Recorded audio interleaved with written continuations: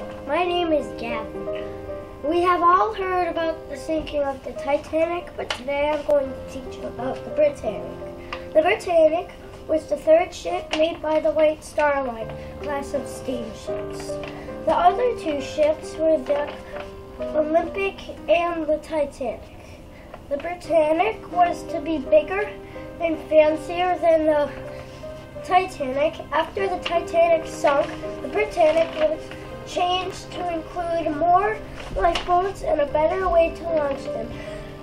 The Britannic was built to be a transatlantic passenger ship like the Titanic.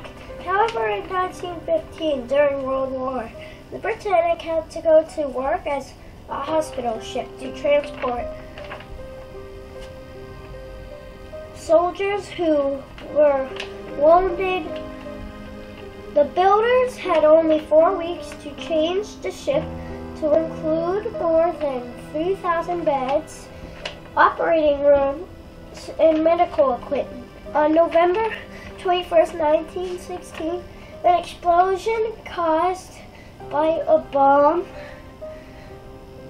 under the water shook the Britannic. It began to fill with water.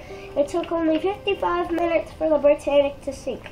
The ship tilted to the starboard side or right side of the ship because of the weight of the water, and it rolled under the water.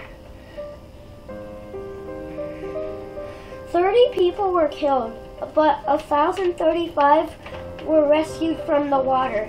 Lifeboats. Fewer people died than on the Titanic because they had more lifeboats. The water was warmer and the rescue ships were closer.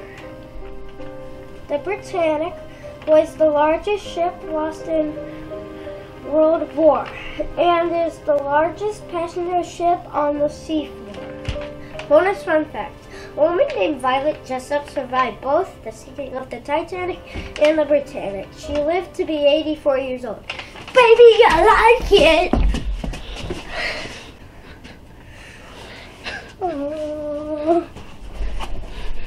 Well, I'm out of here.